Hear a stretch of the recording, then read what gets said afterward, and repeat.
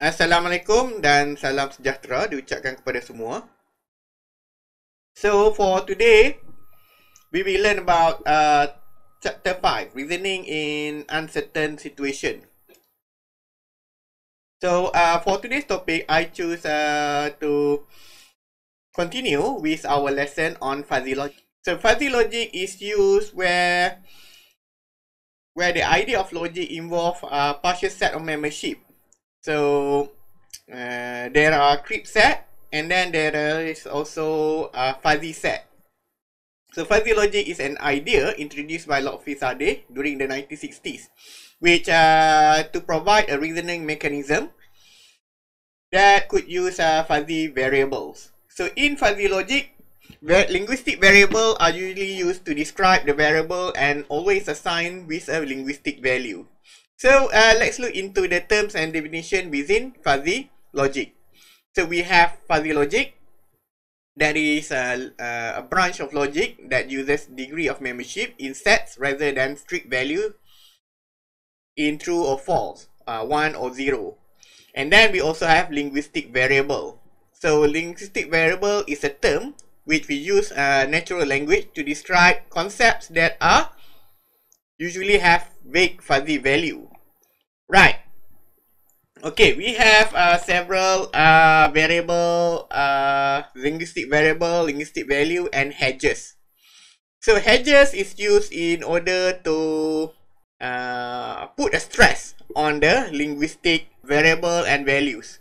Okay, while in linguistic variable, it is a kind of variable that you usually measure. So there are many form of variable that you can measure.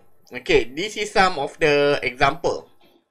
So, given in the book, linguistic variable are speed, load, and burn. But if you expand the definition, linguistic variable is the things that you can measure. Right? Okay, this is the term of linguistic variable. Okay, variable which you can measure. Okay, so what exactly things or variable that you can measure? Okay, we have temperature, right? Temperature, and then you have weight. Then you have height. Okay, you can measure height. You can measure weight, and then likewise you can measure speed. You can measure load, right? You can measure load. Okay, what else that you can measure? Right? Okay. Okay, let's think about it. Okay, brightness. Okay, you can measure brightness. Right, next we have linguistic values. Linguistic values are the value that describes the variable. Okay, value which describes the variable. Okay, for speed. Okay, what can you describe speed? Okay, you can go say that the speed are slow. And then speed are medium or high.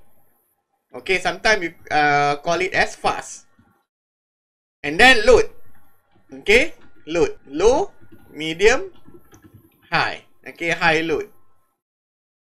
And then temperature. Okay, you can describe it as cold, right? Medium, high. Temperature. Okay, that is temperature. So what else that you can describe? Right, height. Height. Okay, short. Average. Okay, average height. And then tall. Okay, that is height. And then brightness. Okay, dim. Alright? Dim. Okay, medium and vivid. So next we look into hedges. Okay, hedges. So hedges is a way to put an emphasis on the linguistic value. So in hedges, we have slightly, okay, somewhat, and then you have very, extremely, and indeed. Okay, we will cover more about hedges in the very next section. Okay, but I'm going to show you a combination of linguistic, okay, linguistic variables, linguistic value, and hedges in fuzzy logic.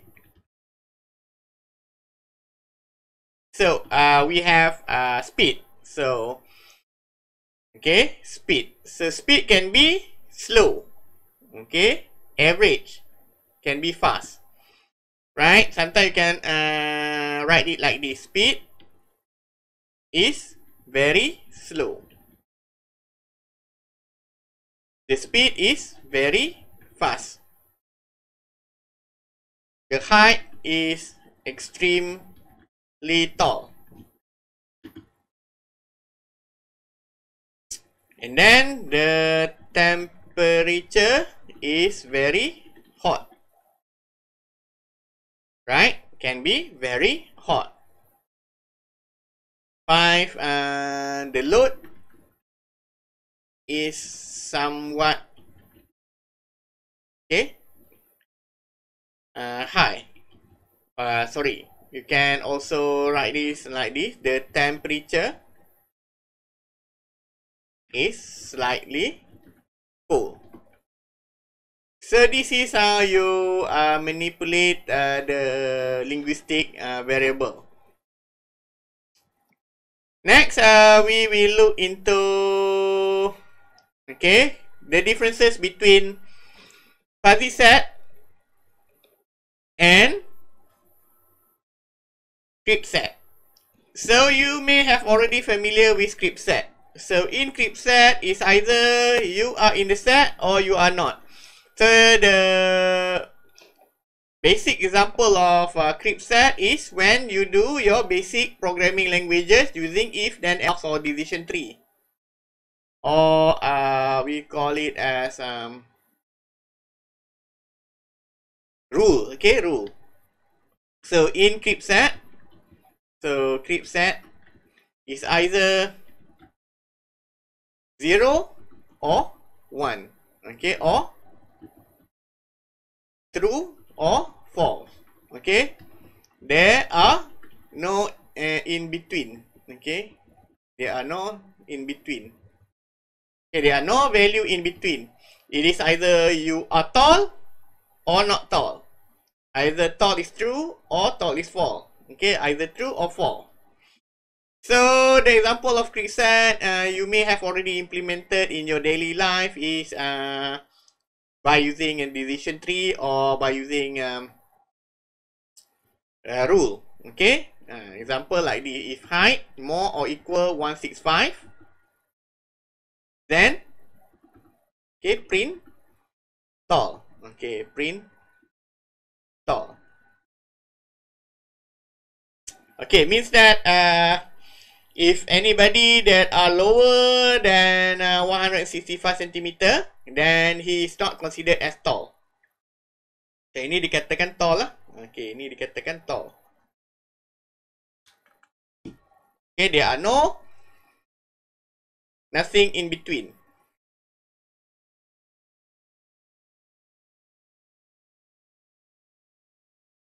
Right, there are nothing in between.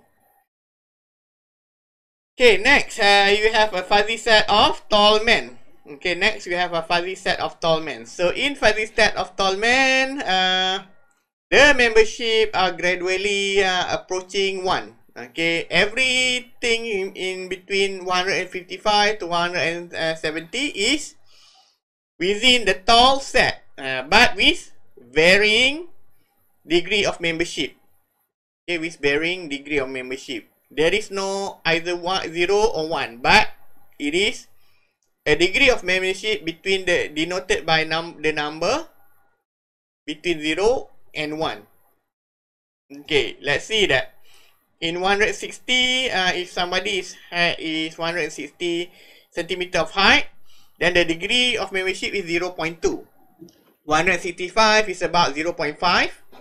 Okay, 170 is about 0.7 or 0.6. And then 175 is 1. Okay, means that full membership. So this is the differences between crypt set and fuzzy set.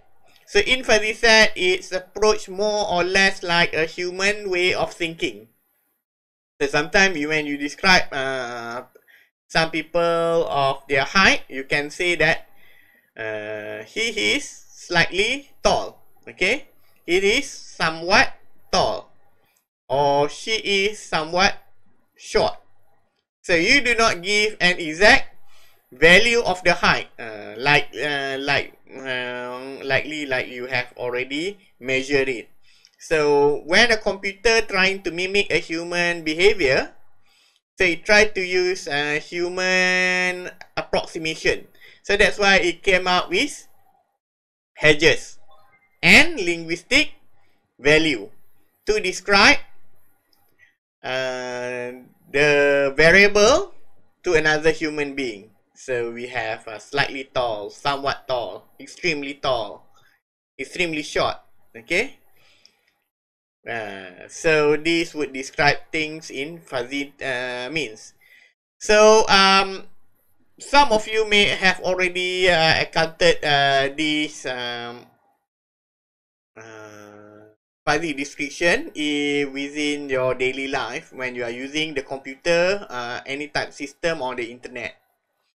Okay, next we look into the membership of fuzzy set. Okay, mostly in the examination question or test question, they will give you a group of fuzzy set. So you have short, okay, and then given membership 1, 130. This one denote the degree of membership. Okay, it's not a fraction. Dia bukan pecahan. Okay, this is not a fraction. But rather, it describes the degree of membership and the value. So 130 means that full membership of short. 1/140 means full membership of short also. Okay, 0.5 means half of the membership of short. Okay, 0 means no membership of short. So when you draw the graph, you can draw something like this. Okay, 130, 1, 140, 1, 150, 0.5. Okay, halfway in the middle. Okay, 160, 0. And then you plot the graph. And then you also have medium. Right, medium. You have 0. Okay, over here. 0.5 halfway. And then 1. Okay, also halfway. As full. Okay, full membership. And then 0.5 halfway, and then 0.180 means okay, this have no membership within medium. Then you have tall 0, 0.5, 170, 1, okay, 180, 190. Okay, in fuzzy set you also have fuzzy set operation. So you have 3 fuzzy set operation: intersection, union, and complement. So in intersection, you look the area which overlap. Okay, and only the area that are overlap. Intersection is also known as N. Okay, it uses the symbol N, medium and tall. So in the intersection, when you draw the graph, you can color. Okay, you can color or you can highlight the area that intersect. Okay, yang bertindihan or intersect or overlap. So when you read the graph, you can pinpoint which area that overlap. So pinpointing is easy. Okay, there are 2 ways to go about this. Okay, either you trace it from the graph or you use mean. Okay, you use mean. Okay, I will show you both technique. Okay, because you need to survive in the final examination or test, you can use both technique. Okay, first I use the graph technique. So in the graph technique, you read the value directly from the graph. Okay, this is 0, 160. Okay, medium and tall. Okay, here is 0.5, 170. And then this is 0, 180. Right, that settle them. Okay, this is the answer of medium and tall. Okay, next you have union. Union is also known as O. Medium or tall, we call it union. Yes, okay, you have union. So how do you answer about union? So union means you combine both set, okay, between medium and tall. So medium, you write it medium or tall. So medium, union, tall. So how do you write it? You can also read from the graph, or you use max. Okay, I will teach you how to use max and mean value. Okay, mean value afterwards. Right. 0, 1, 4, 0. Okay, you read over here. And then you read here. Okay, this is because it is on the border. 0 0.5, 150. 1, 160. 0 0.5, 170. Okay, over here on the border. Comma 1, 180. Okay, when you read it, 1, 180. 1, 190. Alright, medium or tall. Okay, next we look into complementary, complementation. So, for complementation, it is about not. Okay, when you write it, not medium. Okay, so not medium. So how do you write not medium? You look at the graph. Or you use the formula 1 minus the set. Okay, 1 minus set. Okay, 1 minus medium, or you write it as 1 minus medium. So not medium, you can read it from the graph. Okay, 1, 130, 1, 140, right? And then 0 0.5, 150. Then 0, 160. Okay, sebab tak ada kat sini. So ini 0.5, 170.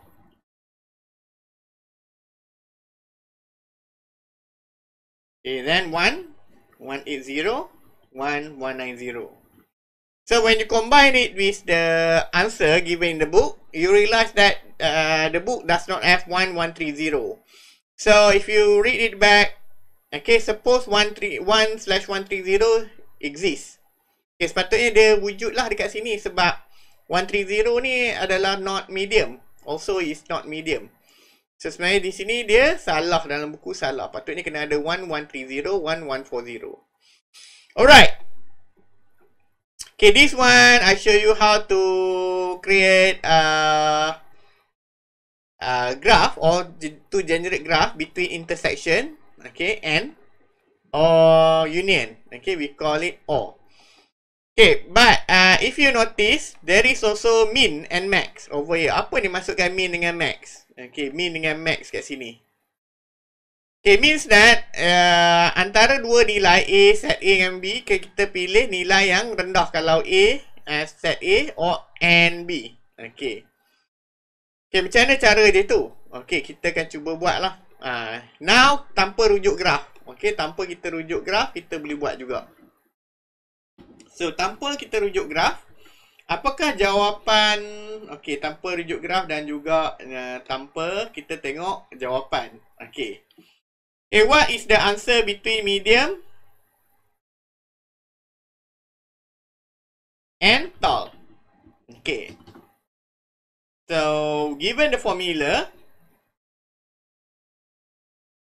Okay. Even the formula medium and tall would be mean. Okay, mean, medium and tall. Okay, yang mana yang lebih rendah dia akan pilih. So, jawapan dia akan jadi macam ni lah. You have to compare between the two set. Okay. Okay, 0, 1, 4, 0. Wujud ataupun tak? Okay, 0, 1, 4, 0. Okay, wujud. So, mana lebih rendah? 0, 1, 4, 0 or tall? Tall tak wujud. Okay, does not exist. So, you have just write it 0, 1, 4, 0. Right. 0.5, 1, 5, 0. Okay, this one exists in medium but does not exist in tall. So, automatically this will become 0. So, the answer would be 0, 1, 5, 0. So, next we have 1, 1, 6, 0 and 0, 1, 6, 0. So, 1 and 0, which are the most minimum? Okay, the minimum value. Of course, this is the minimum value. So, you write it 0, 1, 6, 0. Comma. 0.5, 170 and 0.5, 170. Which are of these are minimum value? Okay, because both are equal, you just write it 0.5, 170, comma, 0 and 1, 180. Okay, which are the minimum one? So minimum would be 0, 180. And then comma 1, 190, and in medium does not exist. So automatically it becomes 0, 190. Alright, this is supposed to be the answer. So you compare with the answer. So it is the same. Okay, sama juga. Okay, kosong-kosong tak ada makna. Okay, does not have value. Okay, here 0, 0, 160, 0.5, 170, 0, 180. And then 0, 190. Still, dia akan highlight di sini lah. So, if you do not want to draw the graph, you can also use this method. Kalau graph tak diberikan. So, if the final exam question does not provide you with the graph, you can use this method, mean. Okay, you find the mean value between mean, medium, and tall. Okay, same goes for the union. For the union, you find the max value. Okay, I will show you next in the practice make perfect segment. Okay, next I will cover hedges. So hedges is used to put an emphasis on the value. Okay. This is the sample hedges. We have a little, slightly, very, extremely, very, very, somewhat, and indeed. But to the best of my experience, indeed is never asked in the final examination. Okay, in the final examination, they would only or usually ask about a little, slightly, very, extremely, and very, very. Okay, sometimes, somewhat. So, how to solve it? So, you look over here, okay, the value. So, this is mean to the power of. Okay, to the power of. So let's say that the question asks you to find the set for very short. Okay. So what is the answer? So this is simple. So you have short. Okay, you have short set. Okay, here are the short set. Short set is 1, 130, 1, 140, 0.5, 150, 0, 160. So answer would be very short is you need to square. Okay, you need to square the value. Okay, the front value. You need to square the front value. So if you look here, okay, this is to the power of 2, or alternatively, you know, it is known as square. Okay, squaring. Square. So, mudah saja, you have to square the front value. Okay, 1 square 2. Result in 1. Okay, 1 kuasa 2 sama dengan 1. 1 kuasa 2 lagi sama dengan 1. Okay, 0.5, kuasa 2, 150. Alright. So, for 0.5, you have to use calculator. Okay, 0.5. Okay, here we have square. Alright, square 0.25. So, the answer would be 0.25, 150, comma, 0, 160. So, this is the answer. Okay, very easy. So, very short would be 1/130, 1/140, 0.25/150, comma 0, 160. Alright, this is easy. So, somewhat short. So, in somewhat, you need to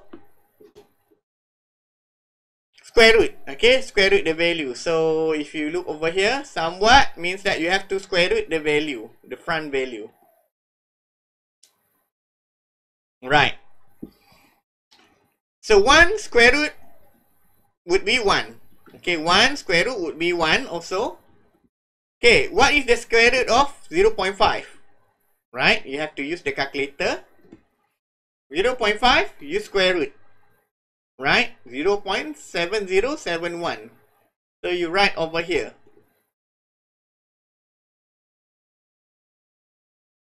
Okay, 0/160. Right, this is the answer for somewhat short. Alright, let's look into another example. Slightly. Okay, slightly tall. Oh, he is slightly tall. So what is slightly tall? So what is slightly tall?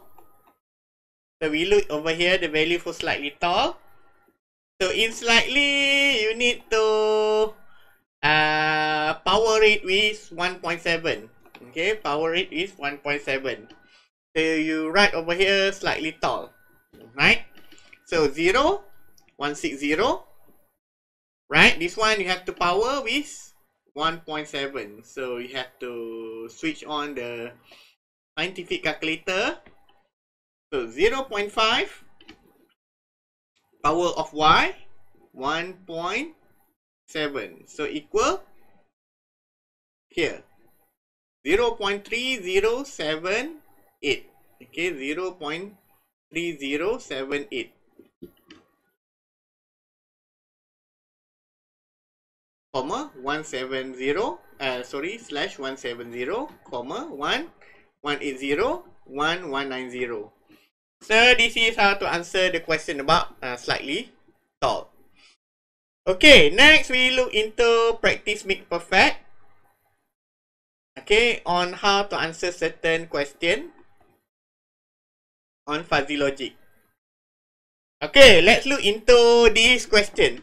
So in this question, it does not allow you to draw graph, or it does not give you the graph. So how to answer the question? So find A union B and A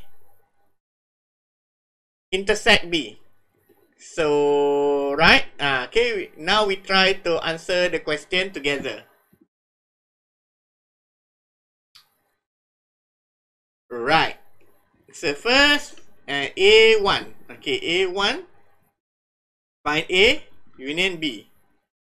Right. You already have set A and B. So remember that union means max, equals to max. So if you refer back to the note, okay, if you rewind back to the note,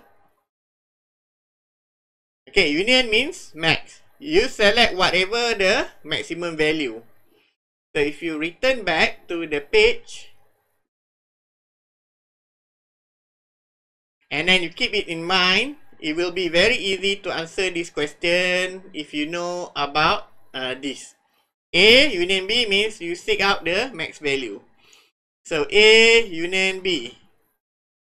So the set is between 3 and 2. 0.3 and 0.2. So you select 0.3. Okay, comma. Alright. So because 2 does not exist in A, so you have to select 0.8/2. Okay, because this is the highest value.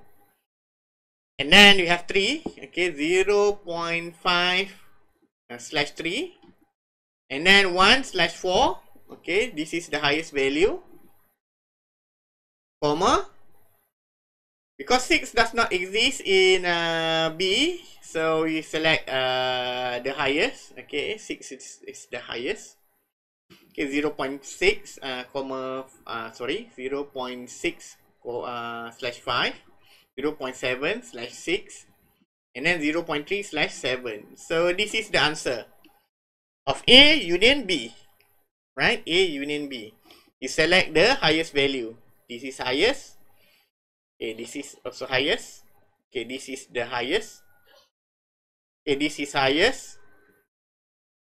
Okay, this one is highest. 0.7 highest. And then 0.3 is highest. Okay, next we will find A and B. So how do you find A and B? So in A and B, you find the minimum value between A and B. This one, A or B.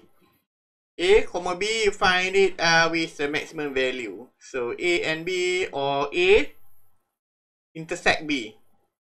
And you find it between A intersect B is the minimum value. Right. So to proceed answering this question, okay, you have A intersect B. Okay, compare this number. So the lower one would be 0.2 slash 1. Okay, compare both of this number also. Okay, the lower value would be 0.2, right? 0.02, comma. Okay, 3 means that 0.0, 3. Okay, 4, between 4. Okay, you have 0.9, 4, slash 4. 5, okay. Minimum value would be 0.05, okay, 0.06. And then 0.27, 0.2 slash 7. So this is for the minimum value in between A and B. Okay, A and B. So find the set that intersect in between A and B. So this is the answer. Alright. So given that all you have already learned, hopefully you are able to answer the final examination question or final assessment. So fuzzy logic questions are extremely easy, relatively easy. You can score full marks if you are very careful on answering the question. So this is very easy, and I suppose you could answer the fuzzy logic question with relative ease. So that's all for today. So we'll be seeing you afterwards. So for the next notes on expert system, I'll be uploading it on the e-learning system or in Google Classroom. So that's all. Goodbye.